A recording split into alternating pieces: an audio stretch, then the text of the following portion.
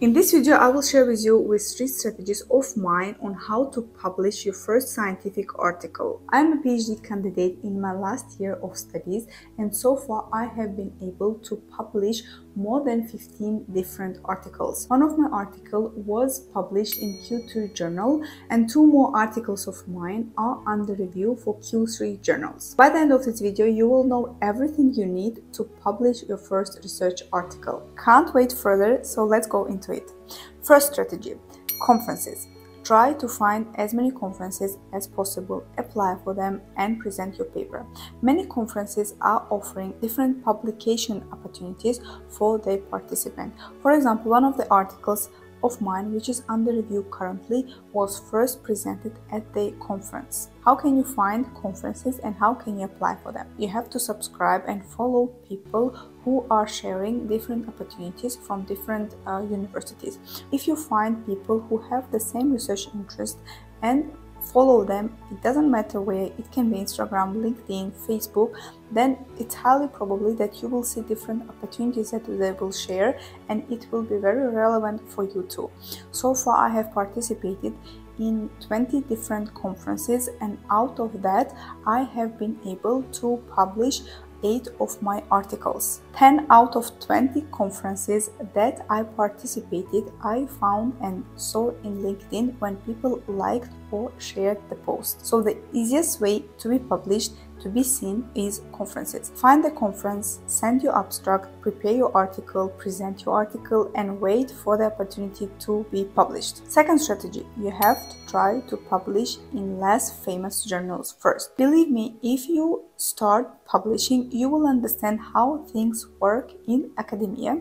This experience will help you to understand later on how to reach and how to write for top journals. When I started my PhD in the first year of my studies, I was able to publish 3 different articles in the Russian language. What did I do? I contacted one of my supervisors from my previous studies and asked him for any opportunity that there is for publication. He sent me several opportunities. One of them was conference. Of course, I went for it and I was published afterwards. And 2 of them was publication opportunities, and it was very unknown journal. And despite that, I went for it because I knew that I had to get any kind of experience to know how it works and how to prepare myself for good publications in future. I try to publish in other language than English language, because journals that publish in the English language, they are quite demanding, but you are not ready for their requirements at this stage of your studies or your academic work. That's why you have to go for lower journals, for less famous journals, and with less requirements and demands. Journals that are not in English, they are usually less demanding. I understood that only when I started publishing. I speak fluently Russian, that's why I went for publication in the Russian language. But what you can do, you can publish in your own language. So find the journal. If you have already article, translate it into the language of the journal.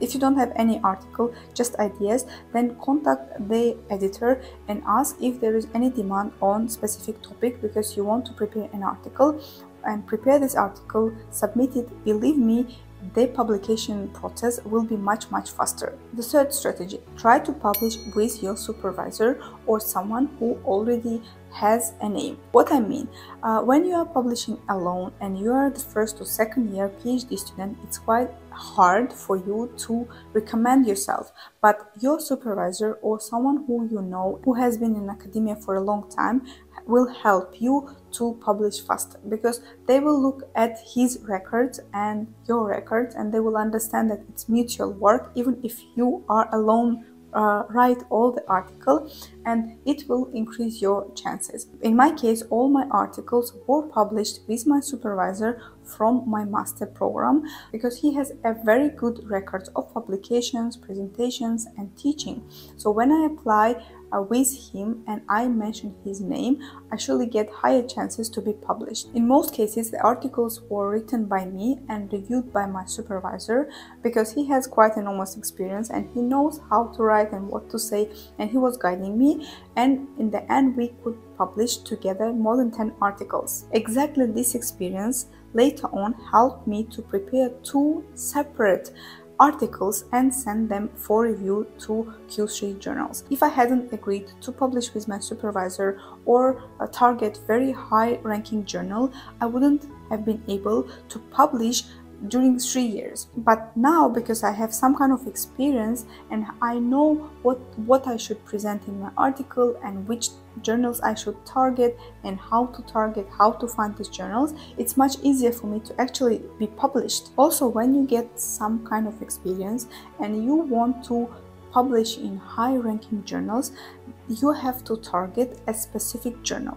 Don't prepare your article and then make it for the specific journal. No, find the journal that you want to publish, try to understand what are their requirements, try to read several articles in this journal, try to see their style. Then you can start preparing your article. Don't prepare your article and try to sending it here or there, because you will waste a lot of time. It will take almost 1 year for an article to be published, because the reviewing process is 3-4 months.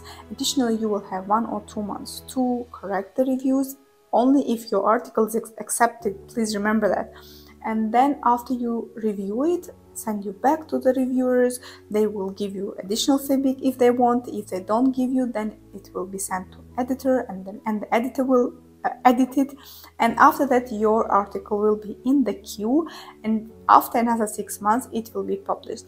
If you like this content, then you will like this video of mine where I share my experience on how to navigate and what to consider as a first year PhD student. I wish you good luck and see you in my next videos.